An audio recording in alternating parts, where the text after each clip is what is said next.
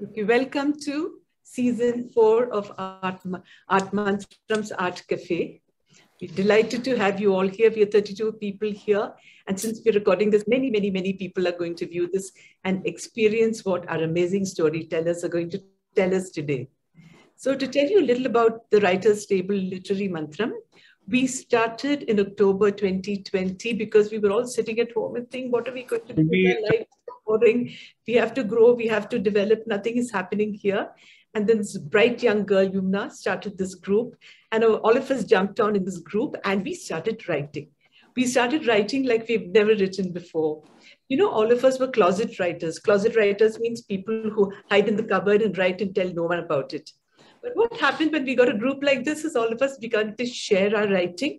And we are the nicest writers you can see because we only praise each other. All of us are over the moon with each other's writing. We love each other's writing. We love the way our people have grown and evolved. And over a year now, we've transcended we've transcended genres, we've transcended borders. People like me who've only written prose have started writing poetry. People like Shaji, who's only written poetry, has started writing prose, and he's going to be presenting today. So many of us have got experimental, and we're so thrilled with the outcome because fundamentally there are words in our head.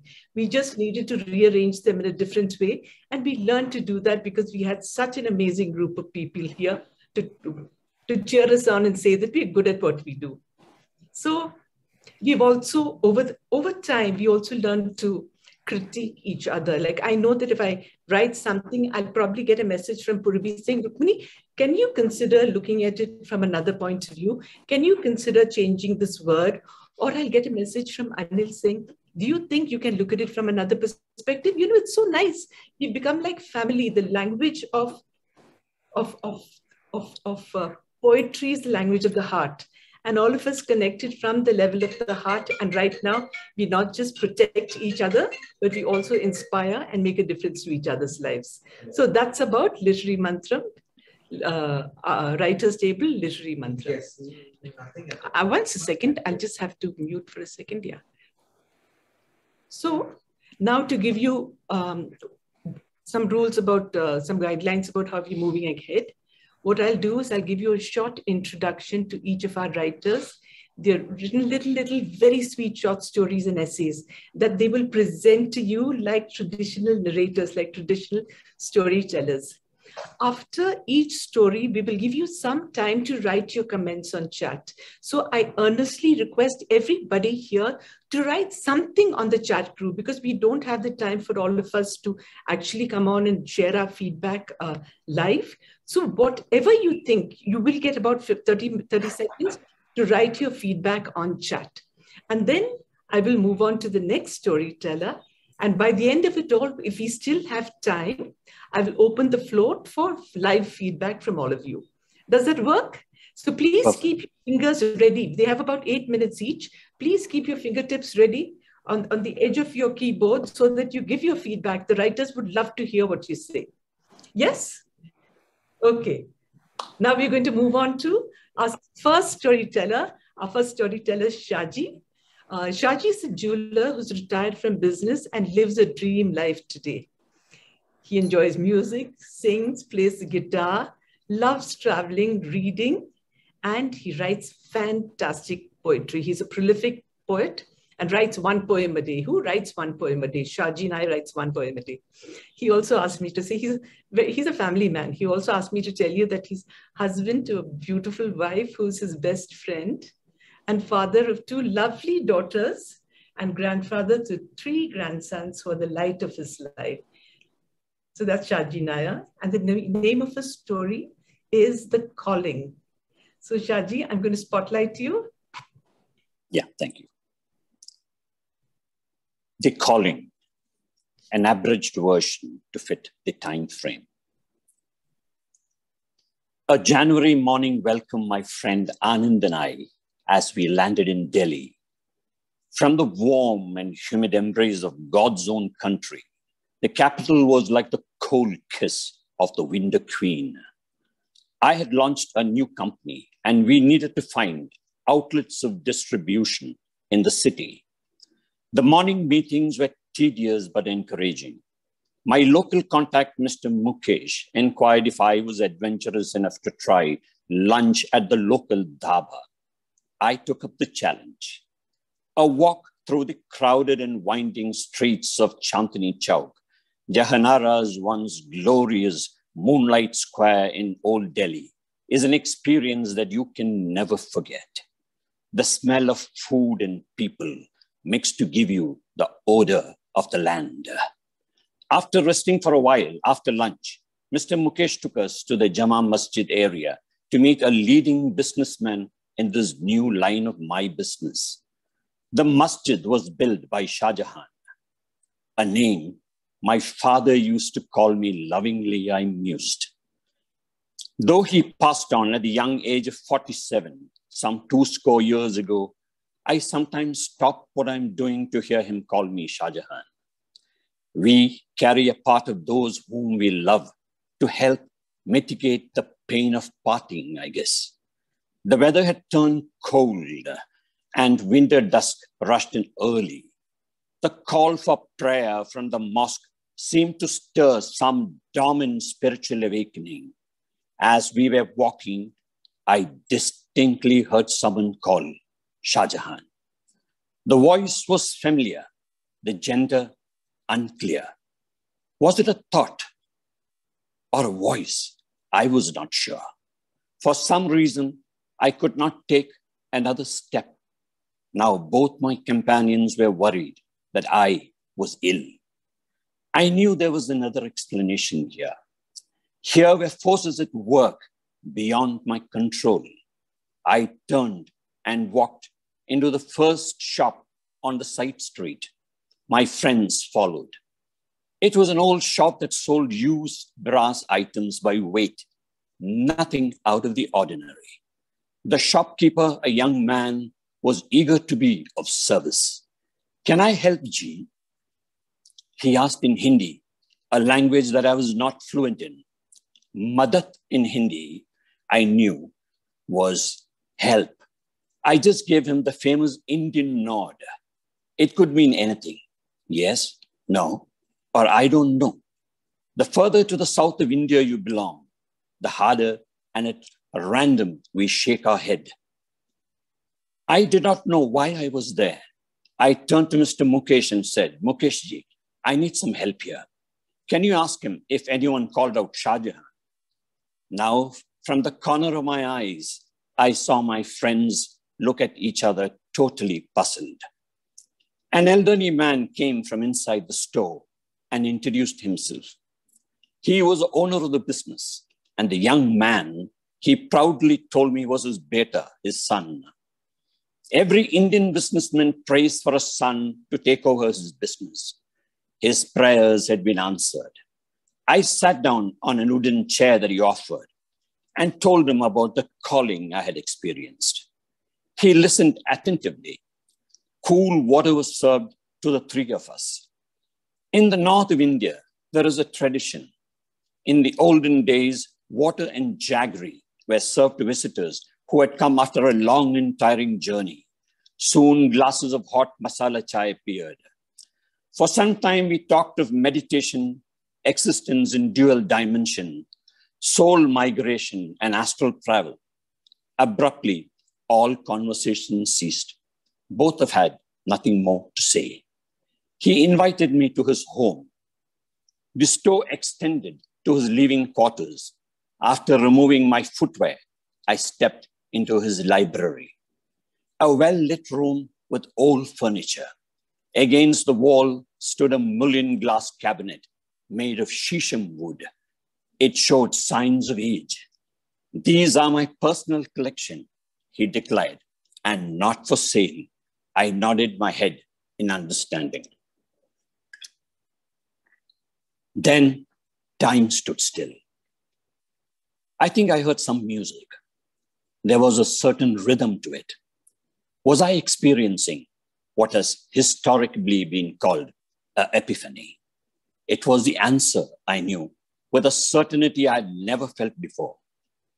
My rebellious mind, for the first time, took a backseat somewhere, so far away that I could not hear the mocking voice. There she was, the source of my call. She was so beautiful and enchanting that my eyes filled with tears. I tried hard to stifle a sob. Through my tears, I saw her smile. Everything and everyone disappeared. There were only the two of us, Devi Parvati and me. The exquisite idol of the goddess had been cast in the Himalayan region. In the ancient version, the upper torso is unclad. Her silver inlaid jewelry took on a mesmerizing shine. Her face had defined detailing wrought by the hands of some blessed craftsman she had smiled upon. The golden patina robes and the silver jewelry radiated peace and tranquility. Her left hand was placed firmly on Mother Earth, connecting her to the earthly plane, a symbol of total awareness. She understood every thought generated in all the seven worlds and beyond. Today, she was here just for me, her Shah Jahan. I stood with folded hands. I felt blessed. I heard myself ask, "Can I take her home?" The owner of the house looked shocked. She had been in his family for 100 years. "Maaf kiye ji," he said in a voice slightly raised. I knew with this, our conversation was over. I kept my visiting card on the table and left. I carried her in my heart on my journey home. A week later, I got a call from Mr. Mukesh. "The shop owner wants your telephone number, G. Can I give it to him? He lost your card," he said. I agreed. My card, I guessed, had found a resting place in the dustbin for sure. That was the start of many calls and a friendship that blossomed. 3 months later, she came home. A mother knows when her child needs her. I talk to her, and we have these special moments. Time stops when she wants. I offered her flowers. She refused. When my daughter Maitli came home for a visit, I saw instant love in her eyes when she looked at my Parvati. I told her of my experience. "Achi, you know why she does not like flowers?" she asked. "She is like me. My daughter's dislike for fresh flowers had always made me wonder if it was some Purva Janma karma. I will take her home someday, Achi," I heard my daughter say. "Shah Jahan," I heard her call. I smiled. Someday. Thank you. Beautiful, Shaji. Thank you so much. I'm giving you all 30 seconds to just put your comments.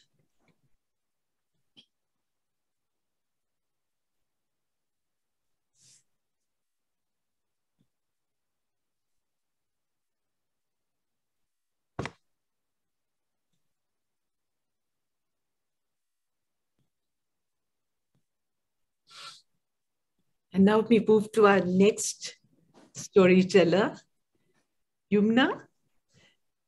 So Yumna Harisingh has worked across Asia, Africa, Europe, and North America through her associations with AIESEC, participating and leading youth conferences, and later at Cadbury Schweppes, where she worked on policy, responding to issues such as obesity. She's a consultant and ethical auditor for Good Corporation UK. She began her work with the arts in 1999 and is today founding trustee and vice president of the ArtMantram Trust. Yumna is currently curating the Glasshouse Festival, poetry from around the world. Yumna writes poetry and short stories and has won minor short story writing competitions, including Esprit, and got honorary mentions at Write India. Okay, she's also the girl with the prettiest smile that I know. Okay. The name of Yumna's story is How I Met Your Mother. Over to you, Yumna. Thank you, Rukmini. Thank you very much for giving me this wonderful opportunity to share. I hope you all enjoy this story. Here we go, without further ado. How I Met Your Mother. I opened the door, and there your mother lay on the doormat. She was beautiful. Button nose, arched eyebrows, pursed mouth already pouting at me. I saw this in flashes only, of course, as I stumbled in surprise and shock over her and hit my head on the wall opposite. Not the best first impression. I stared at her for a while after that, intermittently looking around to see if anybody else was going to appear. Her eyelashes lay in quiet repose, and when I tentatively nudged her, they didn't flicker. Considering I really had no idea what to do, I decided not to wake her. I rang the doorbells of my neighbors and could hear my heart out-competing my knuckle raps on the door and the faint chimes within. Like the beginning of all good horror stories, it seemed like I was all alone.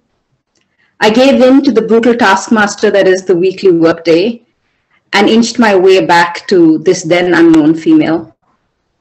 The obvious next step to my panicking mind was to appeal to higher authority. The entire mess was above my pay grade. I wanted nothing to do with the unconscious beauty, particularly when laid at my feet. To this day, I couldn't tell you how I drove or parked. All I remember clearly is sitting in front of a cop. I peered at the nameplate pinned to his chest and I read the letters and could not recall them a second later. The large khaki man in front of me cleared his throat and frowned. So, made anybody pregnant? The clock ticked thrice. I'm a woman, sir, I responded. That may be so, but nowadays all sort of new things. I have attended gender diversity seminar training. All gays, lesbians and bis, we are ready to serve. Local police, at your service. I blinked back at him. Soft breathing emanated from the right of me. My bosom was outstretched in front of me and I double-checked that it was there before unconsciously thrusting it in his direction. What do you think these are? His large, plush facial hair reflected the light from both the window and the fluorescent tube above. His nostrils quivered as his voice scolded me. Madam, you want to be giving complaint, you can do so. No crude and offensive insinuations, please. And he flicked his chin at the wall to the right. I kept my chin up as I read. All our employees have the right to a safe workspace. Sexual and physical harassment will be prosecuted with either a fine of ₹500 and or up to 6 years in prison. When I remember him now, he emerges as though from a mist, 60-something, frown lines etched deep between handsome, thick eyebrows, round pom-pom mustaches embellishing both cheeks. I can now clearly remember his name, etched on blue plate, K.C. Gowda. My finger pointed between the board and myself. I'm sorry, but you think, Madam, he responded, flicking a head from the top of my head downwards and back with a dubious tone. Madam, if you speak crudely to myself, you can be liable to sexual harassment charges. Please to be keeping these matters outside the workspace unless it pertains to your business in my office here now. I am trying to understand what's happening here. You have come with a strange complaint. I am now seeking to establish a pattern of behavior. Perhaps you harassed your lover and she could not bear it anymore and she has fled from you into destitution, and because you have besmirched her honor, she cannot go to her family and so will have to resort to illegal activities to support her infant. And since she is wanting to be a good ma, she has instead made you take responsibility by leaving the baby in front of your door. And then he squinted at me and tilted his head like a curious crow. The door boy bustled in with milky smelling chai. The fan creaked metronomically above my head. I sought to make sense of what was happening. Yes? He asked, seeking my verification for his hypothesis. No, I shouted. No, it's not my baby. I have no paramour. I'm asking you to find the baby's parents and set the situation right. Came his dissatisfied response as he rocked back and forth. I was getting dizzy again. Finally, he pulled his paperwork towards himself and said, sorry, madam, today is Mahila Divas. All women constables are on duty at official functions, so you have to keep the baby. Social services. I snapped my fingers at him. Women and child ministry. Surely someone there can take charge of the baby. One of his mustached, wing-cheeked raised itself at me in a smirk. His belly pressed into the front of his desk as he ran a finger down a type sheet under the glass. As he dialed the landline phone and clicked his abnormally long pinky fingernail, I noticed pictures of Ganesha and Sai Baba and Mother Mary next to each other. He handed the receiver to me, dangling from the first knuckle of his index finger. It swung to and fro, and I knew from his expression that it would do me no favors. Sure enough, a recorded voice informed me imperiously that the number was busy. How about this? I suggested. I'll leave the baby with you, and you hand it over to the right people. Mahila constables, when they come. I cajoled him with my eyebrows, beseeched him with my eyes. Finger guns went off in response, accompanied by, "No can do, madam." My constant fear that the sleeping beauty would awaken gnawed at me. I girded my sari and picked up the basketed person and thought, next stop, orphanage.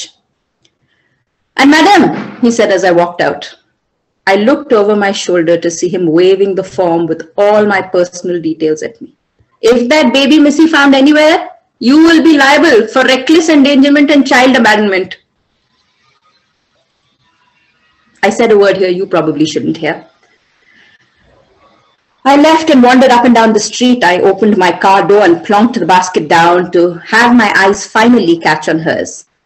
She blinked long, long lashes at me, and I was gone. 1 week later, I was back at the police station, agreeing with all Shri K.C. Gowda's wild hypothesis. Yes, I had baby with my paramour, and now she has run away, leaving me all alone with the baby. I have no paperwork, but this is, in fact, my baby. Please help me get paperwork in order. "I knew it!" shrieked Gowda in jubilation. That's it. Thank you. Rukmini said, write comedy. I've never written comedy before, so there you go. Brilliant. Absolutely brilliant. Brilliant. You all have 30 seconds. You all have 80 seconds to post your comments. Yumna, day to go.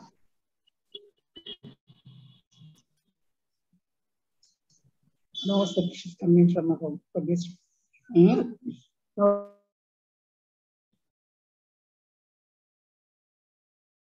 Hampi, I'm looking for you. Where are you? Oh, there you are.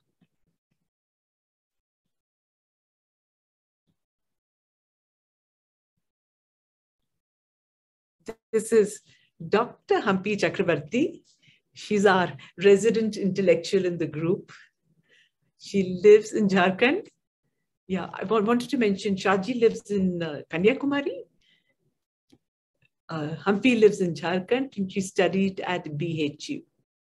So Dr. Hampi Chakraborty writes content for a living and studies lives to find content. A researcher in autobiographies, she writes about her raw journey on the spiritual path. The essay she's presenting today has previously been published in the Commonwealth Writers website. The name of her essay is A Peanut Battles the New World Existential Crisis. Go for it, Hampi. With a name like that, we just can't wait. Thank you so much, Rukmini ji, and thank you for that introduction. Thank you for this opportunity. And of course, Shaji and Yumna have put the benchmark so high that now I'm a little shaky. Anyways, so this piece was written during the very first lockdown. So the situation is we are all locked down for the first time in our lives, probably. A peanut battles the new world existential crisis. Why peanut? The association dates back to 3 decades before COVID-19. On the sultry evenings after my father came back from his office at exactly 5 p.m., he would take my mother and the little me out to the hilltop behind our house in our little town of Ranchi in India. Once there, I was usually encouraged to run around by myself while my parents sat and caught up on what my generation likes to call the quality time. In the world, before news feeds were in existence, what accompanied their quality time was the sunset and peanuts. These peanuts were roasted over sand with their shell on, and you were required to invest time and energy and attention to break open the shells and get to the peanut. The pushcarts below the hill, selling those peanuts wrapped in old newspapers, would market them with the endearing nickname Time Pass. Time pass, time pass, time pass, 5 rupees a packet. Peanuts thus became my metaphor for unhurried quality time. The kind of time I had assumed I would be entitled to when the world entered this lockdown. I was so wrong. The only thing I could give a miss owing to working from home was that I could skip dressing myself below the screen level. And of course, there was no commute to work. Rather, plentiful other things got added to my to-dos. This included elaborate planning to cook so that I do not starve multiple times a day, mopping and dusting my own universe, mowing my own outgrowth, and strategizing on NASA level to acquire grocery. The monster of it all, however, was the pressure to be an apostle of positivity and productivity. Interestingly, it turns out that all your efforts towards filling your days and nights with productivity and positivity was quite irrelevant on its own merit. The relevance came about only when your pursuit of the aforementioned piece had been made available for consumption by all and sundry on a webcast, on a social media live, or at least a humble status update post. All of a sudden, every soul seemed riddled with the burden of uplifting humanity, including themselves and their brethren. Come, I will teach you how to write a particular thought, how to grow a rhododendron, how to bake a cake without eggs, milk, gluten, or even an oven, how to meditate, and how to write a song. Oh, I too could have done an Instagram live about how to not give a baboon's back about Instagram lives. But then I bumped into it. That old friend FOMO from pre-COVID days. What if those tiny people in those square and rectangular boxes on the Zoom calls become the only available human reality in the new world? What if hourly content updates become our only signifier in the new world? What if followers on social media become the only qualitative analysis of our worth? If content stays the only king, good God, am I to perish as a pauper? It's like we are constantly and legitimately living two lives, one outside and one inside our screens. And each one of them is as real as the other. And then I wondered, of all things to be a winner at, was I pioneering the novel visage of existential crisis? Let's see. In the New World Order, I have been overwhelmed by the amount of online wisdom that has come my way. And I have been feeling significantly threatened for my existence by my sheer lack of initiative or skill in the wisdom market.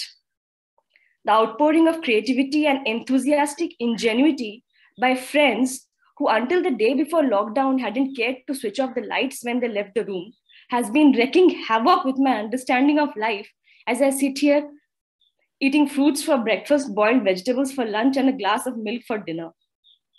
On receiving an invite to join a friend's Instagram live to celebrate the roaring success of her makeup tutorial videos, I took a pensive look at the hair on my limbs that had finally stopped growing any longer after attaining a certain length.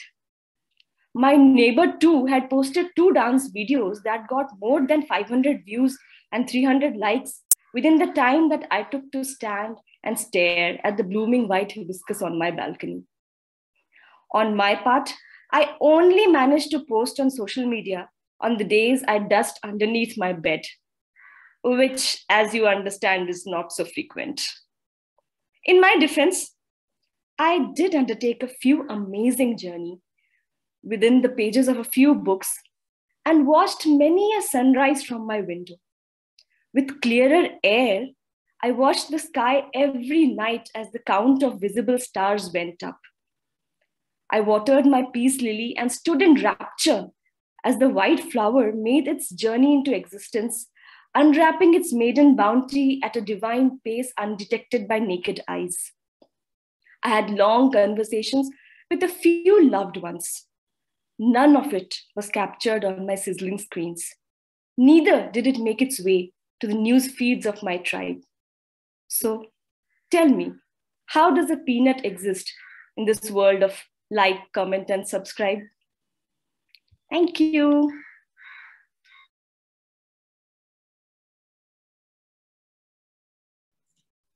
Lovely, lovely, Hampi. Very good. Enjoyed it. Hampi. Enjoyed it. Stunning, stunning, Hampi. The spirit. You have 30 seconds to post your comments.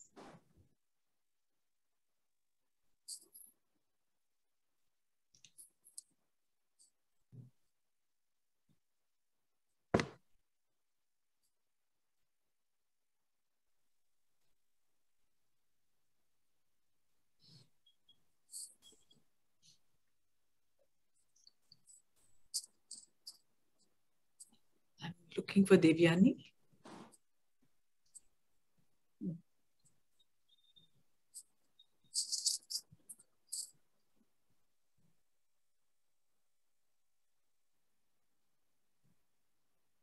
Is Deviyani here? Yeah, I'm here. Can you? Very much.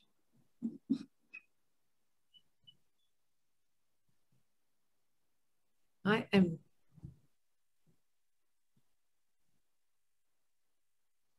Why am I not able to find Deviyani? Click on participants. Okay. It says Devyani's Galaxy Note 8. Deviyani's Galaxy? Note 8. Oh, there you are. Okay, fantastic. Okay. So now I'm introducing Deviyani. Okay, Dr. Deviyani Singh is an editor of an education magazine and is based in Chandigarh. So you see how widespread our writers are across India. She writes poems and has won several awards for her stories. The story she's presenting today won the second prize at the Chandigarh Literary Society Short Story Competition 2020. The name of the story, interestingly, is Married, Not Dead. Over to you, Deviyani. Thank you. Good evening, everyone. Married, Not Dead by Dr. Deviyani Singh. She often wondered whether time had stopped. Years had elapsed since she'd met him, or so it seemed to her. She tried not to think of the future, but that was all she could think of. As if to dampen her spirits further, he seemed rather aloof on phone calls. Could it be that he had? Her thoughts went back to the day they had first met. Married, not dead, said the sign on his t-shirt. She glanced surreptitiously at a ruggedly handsome man in his 40s. To her embarrassment, he caught her looking at him. He pulled his t-shirt out from the folds of his pectorals and nonchalantly stretched it out for her to read. "Is this all you wanted to see?" He smiled, revealing crooked teeth with slightly long canines. His imperfection only added to his charm. "I'm Dave, by the way." He stretched out his hand. "Well, I'm almost your namesake. Just add 4 more letters." She managed a weak smile.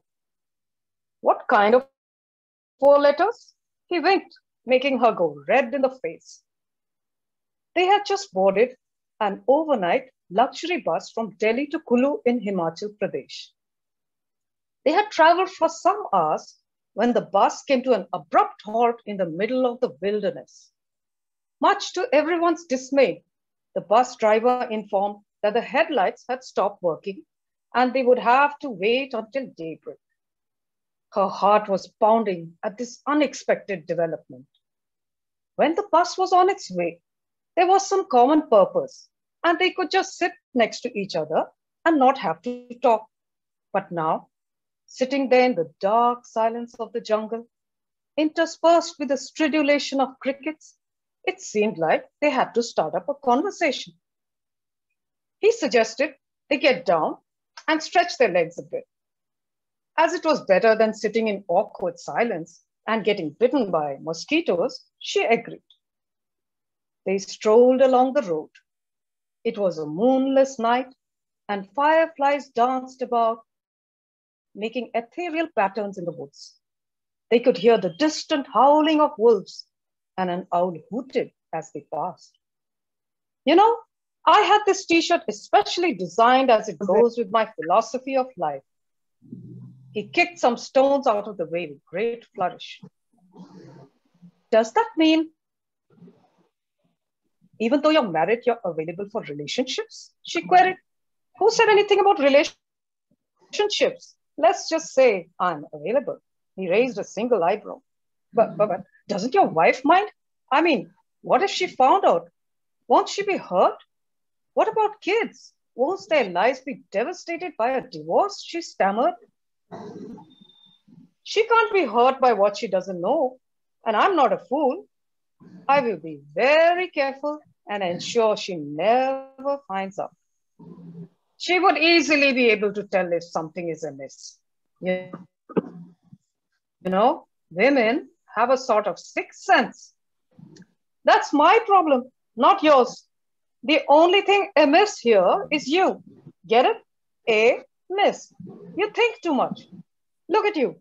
In your 30s, I guess. Pretty, single, but still not wanting to mingle. I haven't met the right man yet. So, you're going to keep waiting for Mr. Perfect. What if he never turns up? Shouldn't you be having a little fun till then? I'm sorry. You may call me old-fashioned, but I can't imagine being close to someone I don't love.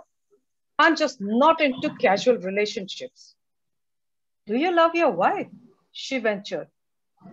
Of course I love her, but marriage is like chewing gum that loses its flavor after some time. A man can't eat the same flavor of ice cream all his life, can he? I mean, why do women want to treat men like cake? You know, you can't have your cake, and he trailed off, grinning at his attempt at cheesy humor. Would you let your wife date other guys?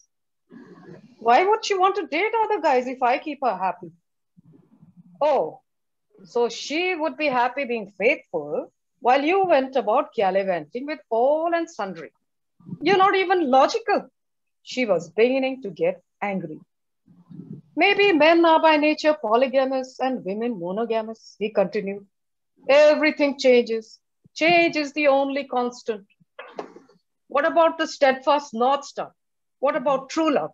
Just because you don't believe in it doesn't mean it doesn't exist. If all men had your philosophy, who would look after kids? Marriage would become a dying institution. I don't want kids. I don't want to get tied down. Maybe we could just go back to Plato's idea in the Republic. Do away with the institution of family altogether. Let the state rear the children. That's a ridiculous and impractical idea. How can you be so insensitive? You know what? I'm done arguing with you. She was livid. Not insensitive. I'm just being practical. No one wants any responsibility these days. Everyone wants to be free. We have a right to do what satisfies us. Well then, I'd rather be a Socrates dissatisfied than a pig satisfied, she huffed. Beep, beep. Suddenly the bus honked, blasting through the stillness. They hadn't realized how much time they had spent arguing, and it was the first light of dawn already. They got back on the bus and were on their way again. The rest of the trip was spent trying to catch some sleep. She woke with a jerk when she realized she had dozed off with her head on Dave's shoulder. She straightened up, but he placed his palm on the side of her head and put it back. Oh, come now, be comfortable. I'm not going to eat you up. The bus wound its way uphill, and they were greeted with one serene view after another. Will you give me your phone number? Maybe we can catch up over dinner sometime. Sorry, but I don't date married men. She was still peeved. It won't date, I promise. I just like talking to you. You make me think. Oh my, isn't that the beginning of falling in love when a person makes you think? I thought you said I think too much, she said, tongue in cheek. He was embarrassed this time, but hid it well. Ha! Fat chance. You know, I'm not the soppy kind, he added as a parting shot. From then on, they talked on the phone often and met also.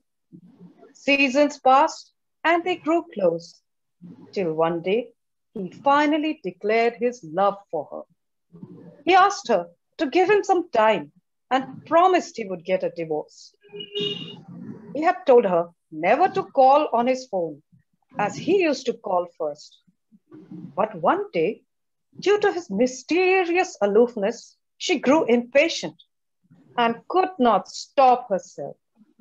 She dialed with trembling hands. The phone rang for a long time, and then, to her shock, a crisp female voice responded. Her heart was in her mouth as the voice scoffed at her. Dave will no longer be calling you. His marriage is not dead yet. Thank you. Thank you so much, Deviyani. Delightful. Lovely, lovely, beautiful. You have 30 seconds to post your comments. What's your comment?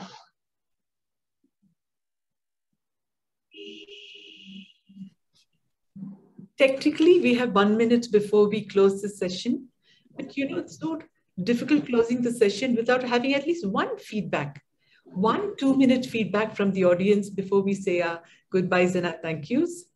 Would anyone here like to share one 1-minute comment?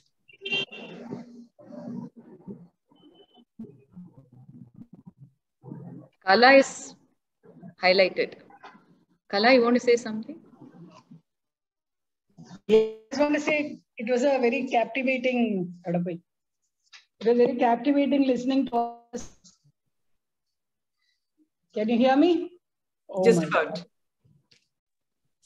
I was saying it was captivating hearing all the stories. I didn't realize how much time has passed. Actually, the stories, Ripni, can I make a small comment? Yes, the stories really brilliant, and they're covering a lot of areas that, you know, you cannot think of. Like, it comes, you know, that it's Deviyani's story, Shaji's, everything we have experienced, like, you know, I have that feeling. Thank you so much for this session. Fabulous session.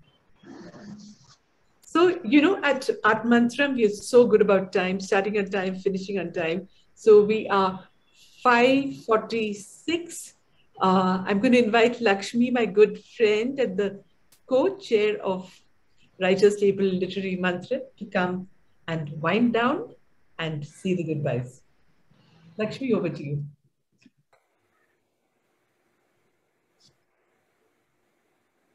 You're muted, yeah. Yeah. Thank you so much, Rukmini. That was beautiful. And, you know, you ran it to perfection. Time started on time, we're ending on time. It's beautiful. And it is my great pleasure to thank each of the 4 fabulous storytellers of our Writers' Table for today's rendition. You know, each of them was beautiful. It was well written. It was well narrated. And we all were completely, you know, hooked on to their words. So Shaji Nair began with the calling. It was mystical at one level and very personal and intimate at another. But it was a gripping account that we thoroughly enjoyed, Shaji. Thank you for sharing that with us. Beautiful. Yumna Harisingh, you made us smile and laugh. Such an enthralling, humorous and lively account of How I Met Your Mother. It was narrated with flair. And because of your narration, Inspector Gowda just came alive for each one of us. Thank you, Yumna. Thank you for that. Dr. Hampi Chakraborty is the peanut. What was it? The peanut battles the new world existential crisis. And it was so relatable to each one of us. because I do recall visiting beaches during holidays while growing up and always picking up these peanuts. You know, even today they are one of my favorites. But how she seamlessly moved from peanuts to FOMO and social media excesses in today's post-COVID world. It was highly thought-provoking and enjoyable at the same time. Thank you, Hampi, for that. Dr. Deviyani Singh's Married Not Dead. Very engaging story and very intriguing as well, because we all were waiting with bated breath as the story developed.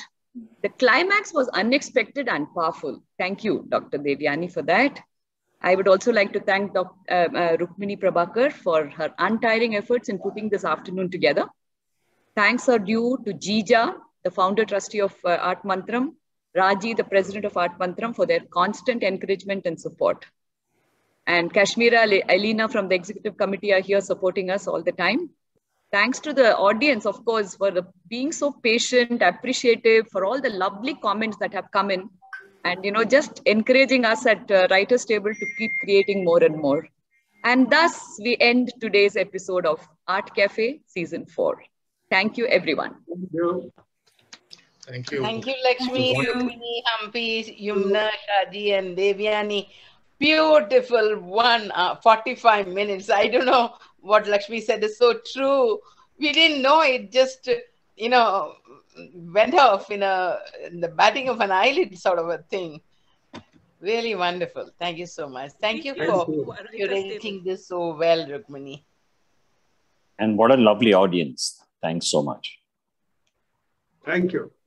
Yeah, thank you for to the audience also. Thank you so much. Bye-bye. Bye. Thanks so much, everyone. Lovely session. All Yes, stories one better than lots of comments on the chat. Those who want to stay back and read the comments are welcome to stay. Can we because all lovely comments. Collect all the comments? Can we gather all the comments somehow? I have no idea. Technology.